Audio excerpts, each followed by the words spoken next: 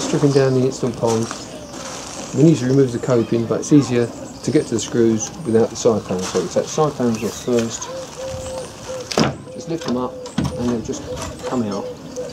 Just carry them away, safekeeping.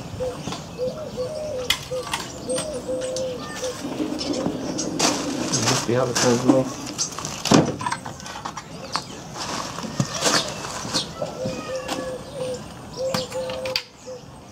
Continue with all the corner panels, and when you come to the top bricks over the window, just slide them along and then just pull them out with their little lugs, and you just continue along.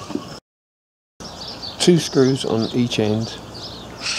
The bracket needs to stay on the left hand end, so if you always undo the right hand end, there's one on the inside, which is under here.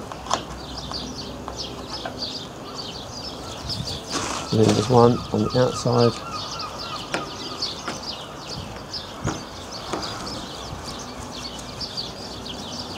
Which is under here. The other end's already been undone.